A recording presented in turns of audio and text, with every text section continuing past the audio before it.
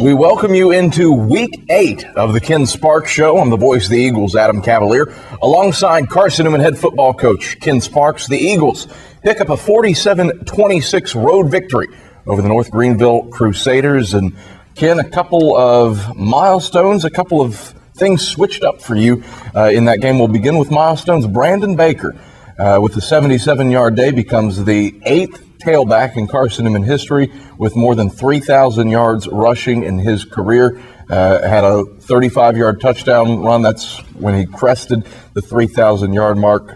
We'll start with the individual stuff before moving on to the team. What's he meant to your program, and especially $3 grand on the ground? Well, Brendan is a special talent. He has a way of in this offense of going north and south very quick, and he makes people miss. He's a great blocker. I think that's the thing that I appreciate most about him. And he's a team player, and Brandon, it's been fun to watch Brandon grow up. He came in here from Miami and has made a lot of progress since he's been here, and I'm really proud of him. Part of the story from the win over the Crusaders, balance again. Really the first time we've seen true offensive balance for your team since the opener against Wayne State. More than 200 yards passing. Anthony Eubanks has 8 grabs for 132 yards. What did it take to get that level of cohesion and consistency against the Crusaders? Well, anytime you have any kind of efficiency or success, it comes down to 11 people doing their job. You know, if one person doesn't, 10 people do, then you're not going to have the success. And it starts off with protection. It starts off with winning the line of scrimmage. And I thought we did a good job doing that most of the time, not all the time. And I thought that DeAndre had a great ball game throwing the football. Not all the time, but most of the time. Mm-hmm. And I thought the mixture of the run and pass was very critical for us. Anthony made some really great yardage after catches. Yes. And he's a special weapon. And with us having the injuries that we've had with receiver and running back this year, mm-hmm. but especially right now with receiver, it's quite miraculous that we've gotten done what we've gotten done. We had a little freshman make 2 or 3 good catches, and it's been a blessing. Well, Carson-Newman picks up the victory, 47-26 over North Greenville. We'll break down the first half when we get back after this on the Ken Sparks Show. Back on the Ken Sparks Show as Carson-Newman pulls out a 47-26 victory over the North Greenville Crusaders. Ken, you have a 24-13 lead going into the break after North Greenville really gashed you on the opening drive. How concerned were you after that opening possession? Well, I didn't like it at all. It was, I don't think concern's the right word. And I don't know, I couldn't figure out why it looked like we were playing slower than they were. Mm-hmm. But you got to remember, they got some really good skilled people. And anytime you got the leading receiver in the nation, and we certainly didn't slow him down any. And then they got a receiver a quarterback that does a great job. And then a running back that mixed it in real well, and he's quick, and he's making people miss him. And a lot of times they were quick and we were slow, it looked like. And so, but it's great. It's great that way they came back and made some things happen after that. Yeah, you score 17 unanswered after that point. You bring up Freddie Martino. You say he did stuff against you. He did 11 catches for 102 yards, but that's 50 yards below his season average and 4 catches below his season average. So what did you do to limit him? Am I supposed to be excited about the guy that catches 10 passes for over 100 yards against us? No, we knew he was going to create problems for us. Mm-hmm. And they do a great job in formations and mixed matches and motion and everything to get him on linebackers.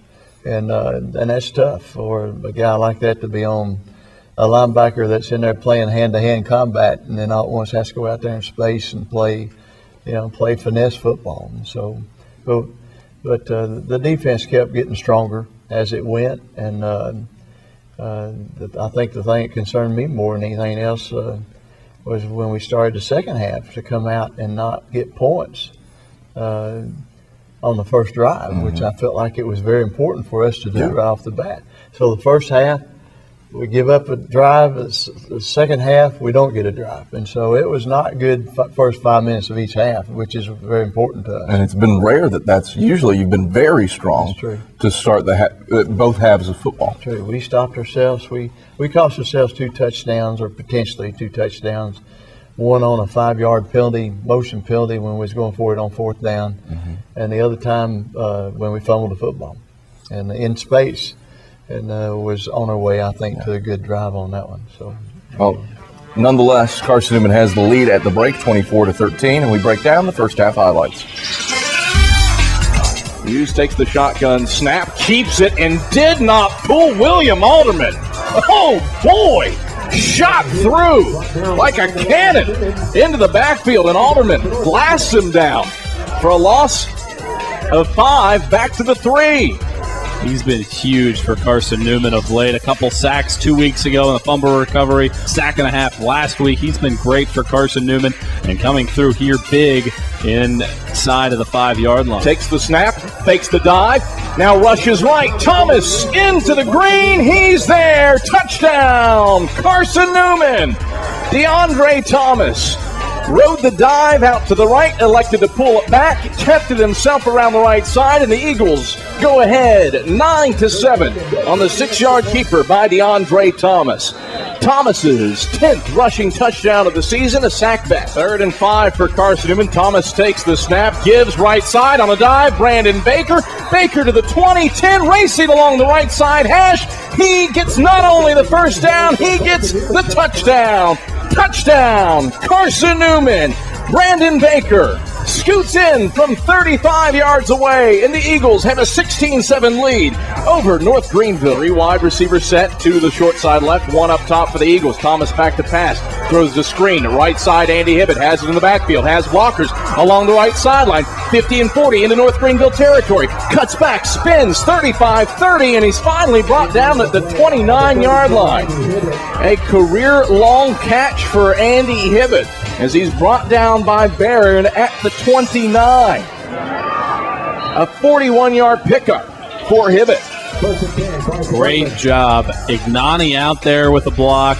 Taylor out there with a block for Carson-Newman. Also, Eubanks, the best blocking wide receiver according to DeAndre Thomas, maintaining his block down the football field. Right hash, Thomas under center, split backfield. Rifles a slant over the middle of the field, complete at the 15. Eubanks sprints between the hashes, but he's caught before he can get to the goal line at the 1 by Wingfield.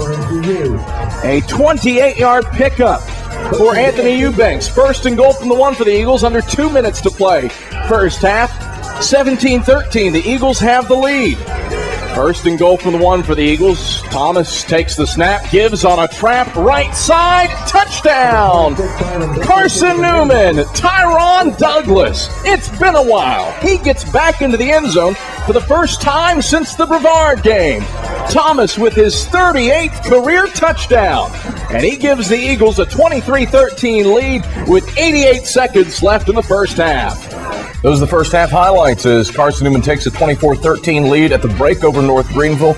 Ken, you have that 24-13 lead at the break by virtue of an 8-play, 95-yard drive. How crucial was that to punch it in right before the half? Well, it was, if I remember right, it was 17-13 when that happened. And it was real critical because we needed to make some doubts in their minds, and we needed to go in with something positive with us. And so we had a great call on screenplay that Coach Turner and his staff did, and then we had the slant pattern with Eubanks that was huge, and Anthony did a great job of getting extra yardage out of it. And so it happened pretty fast, and we were very glad to get it. And through the air, mind you, too. Yeah, a lot of it, yeah. You've talked about growth, getting better, maturing on and off the field. This season, you said you took a jump last week against Tusculum. Did you take a step this week against North Greenville? Well, I think with some individuals. I don't know as a team. And I want to tell you, we had all the odds against us yesterday. You know, and I don't need to go into a whole lot of details, but we had a lot of things that happened last week that was critical for us to overcome and to respond like we need to. And I thought we did a really good job with that. Even though we were sloppy in places, I thought we did some really good things in other places. Well, we'll break down the second half when we get back after this on the Ken Sparks Show. Back on the Ken Sparks Show as Carson-Newman picks up a 47-26 victory over the North Greenville Crusaders. I'm Adam Cavalier alongside Carson-Newman head football coach Ken Sparks. Ken, you look at that second half, and you touched on it earlier. It looks to be a fast start, but then you sputter in the quote-unquote orange zone. North Greenville comes down, scores what looks to be a pivotal touchdown, but then blocked extra point, and Jared East Brown takes it back for two. How monumental was that? That was a huge 2 points, and it made it more than all at once they're a touchdown taking the lead, and now they're a touchdown just to get tied, and so it was huge, and take it from a 5-point game to a 7-point game, and probably more than just the points, it was the mindset, you know, that they worked like crazy to get a touchdown, and we don't work too hard to get 2 points out of it. So we've touched on special teams pretty frequently, and it seems like PAT field goal has been an adventure at times this year through no fault of Kurt Duncan kicking the football. This is your first game without a missed PAT and or field goal. Didn't have one blocked for the first time all season. What caused that? Why was that? Well, I think we're doing a little better job. Number one, Kurt got the ball up a lot better. He only kicked one low one, and that was good. But he struggled a little bit on a couple of kickoffs, and he didn't punt very well this time. And so Kurt, since the second, third ball game, has picked one little thing to not be exactly right on, and so he'll get it all worked out because he's a special talent. Yeah. You look at the fourth quarter. You put up 21 points. What was the blocked PAT? Was that the turning point that really spent things your way? I think it had a lot bigger factor than most 2-point possibilities. I thought it had a big impact. How big were the lack of penalties for you? A season low 5 called for just 41 yards. Well, it was good, but the ones we had would have one. You know, it don't take but one to get beat. You know, and we had one that cost us probably a touchdown drive. I'm not sure that it ended up in a touchdown, but it would have been points, I think. And so you can't give away points by silly penalties. And I thought the great interception was a big turning point. For the Siege of Ars to do that another time, to get his hands on a pass from the defensive end, I thought was pretty good. And then William Alderman to be in the backfield as well to have a shot at the pick. What about the job that those two have done at defensive end? Well, they're getting better. We still need to do better. We still got some work to do, but they're getting better. And I think, we just got to get consistency. We got to get where everybody's getting better all the time, and we're not there yet. But that's the reason we're still practicing, the reason we're still playing. Eagles wrap up a 47-26 win over North Greenville, and we take a look at the second half highlights. Gravely on for the point after. It's blocked. Carson-Newman recovers it. He's running along the left sideline. 30, 20, 10. A defensive extra point. It was Jared East Brown who recovered it and raised it all the way down the left sideline. A defensive PAT gives Carson-Newman 2 points and a 7-point lead. 26-19 with 26 seconds left in the third quarter. My word, how about that?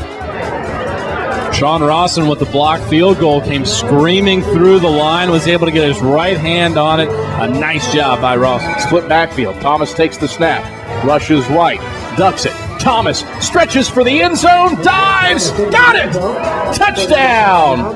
Carson-Newman. DeAndre Thomas with his second score of the day. Gets into the end zone on the right side.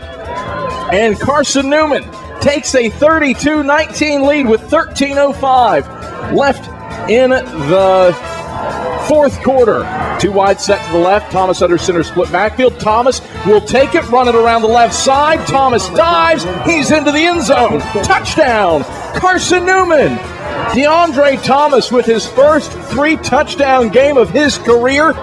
And Carson-Newman takes a 39-26 lead over North Greenville. Third down, 6 to go for the Eagles from the North Greenville 12. Thomas back to pass. Throws a pass to Hibbett right side. Hibbett into the boundary. Scoots to the end zone. Touchdown, Carson-Newman. Andy Hibbett with his first career receiving touchdown. This one from 12 yards away. 46-26. Carson-Newman leads with 2:13 left in the fourth quarter. That snaps a 6-week drought where Carson-Newman had failed to pass for a touchdown, its longest this century. Those are the second half highlights as Carson-Newman wins its fourth consecutive contest with a 47-26 victory over North Greenville. When we come back, we put the Eagle spotlight on Michael Surge-Bali. Back on the Ken Sparks Show as the Eagles pick up a 47-26 victory over North Greenville. Time now for our Eagle Spotlight. And this week, Michael Watrang shines it on Michael Surge-Bali. Senior defensive tackle Michael Surge-Bali played in 5 games in 2010 for the Eagles.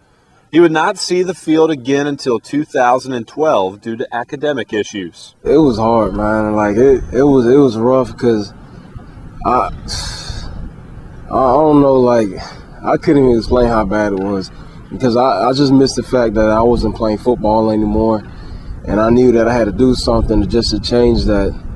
And so I just jumped back on top of it and started getting better grades and just continue to grow from there. Despite starting all 12 games in 2012, former teammate and current assistant defensive line coach Zach Fleming said it was a struggle for Surge-Bali. He's probably about 50, 60 pounds heavier, and he had back issues all year. Couldn't hardly get in the stance, get off the ball. And so this offseason he did a weight loss program, came back, and as a result, he's a quicker, faster Surge, and he's able to push those guys to really get better. And being his new weight, and he's in better shape, better health, he's staying healthier too. Surge-Bali has started 20 consecutive games for the Eagles, the longest streak among any current defensive player. It's a true testament to the determination of the Sandersville, Georgia native. One of the phrases that I kept in my head last year is "we all we got," and that's really just I got to play through everything. So every little bump, scrape, my back is really bad. There's some points in the game where I had to take 6 or 7 ibuprofen just not to just feel it as bad as it was, and I just played through it. I mean, I just knew that I had to. If not, there was nobody else there, and if we did, it was only 4 of us. So I had to fight to make sure that my teammates won't have to suffer. Surge-Bali spent this past summer shaping his body. He said that it feels like freshman year all over again as he lost almost 60 pounds to improve his speed. His story is inspirational to all of his teammates, including freshman defensive end Joey Maxberry. I asked him about his story, and he really told me what went on, and it just motivates me to, not take things for granted, to really work hard every day and just seize the moment, man, because, days go by fast around here, and you can't take anything for granted. You really have to take advantage of your opportunities, so that's what I really learned from Surge the most. The 6-foot, 300-pounder did not want to let his teammates down anymore. Junior defensive end William Alderman believes that everyone has learned from Surge's experience. Even when we go through hard times, even when classes seem impossible, you can always make it, you can always fight to the next level.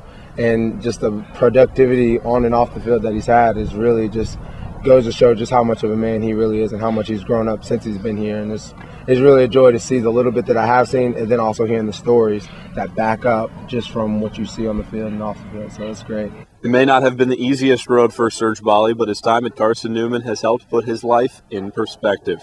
All the hard work we do here, I mean, in the longer run, it will pay off. All the discipline on waking up 6 o'clock in the morning, 5 o'clock in the morning, the exhausting practice, the constant hitting. I mean, practice when you're not supposed to be practicing. I mean, it's just all a learning process throughout life. And what I will take from that for the rest of my life, I'll just keep that hard work will pay off. Carson-Newman's mission is to help students reach their full potential. While Serge Bali didn't take the simplest route, there's no question that his time here will help him be successful in whatever he does. For the Ken Sparks Show, I'm Michael Watrang. Thanks very much, Michael. And Ken, Michael Serge Bali. Great story. I think we were talking about it during the break. If you had to guess the defensive player with the most consecutive starts, 20 in a row for Michael Serge Bali. And I don't think he's not one that fills up the stat sheet, but he certainly fills up holes on the front of that line. He does. He made some big plays Saturday, and he's getting better, believe it or not. And he started off and on now or at least played significantly for 3 years. And I tell you what I like about him is, he's had a lot of battles, and he has won the battles.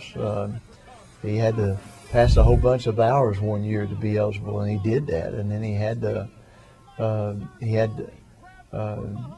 financially it's been a struggle the whole time, and to see how he's sacrificed personally, how he's worked 2 or 3 jobs in order to be able to stay financially in school. And I just have a lot of respect for Michael. He don't say much, but everybody knows he's solid. You talk about fighting battles, you got a big one this week. Nationally ranked Lenore Ryan, you'll head to Hickory for a contest with the Bears. Top defense in the league, but Lenore Ryan comes off of a tough contest with Barzil. What challenges does that LR club pose for you? Well, I think they're better than they were last year. And, last year it was nip and tuck when we played against them. And I think they've got all the psychological edges, and so we just got to go play. We got to continue to improve, continue to get better, and work at it like we need to work at it. All right, King, congratulations on career victory 315 with the victory over North Greenville. I appreciate it, and thank you, coaches and players that made it possible. That's Carson-Newman head football coach Ken Sparks. I'm the voice of the Eagles, Adam Cavalier. This has been the Ken Sparks Show. Thanks for watching.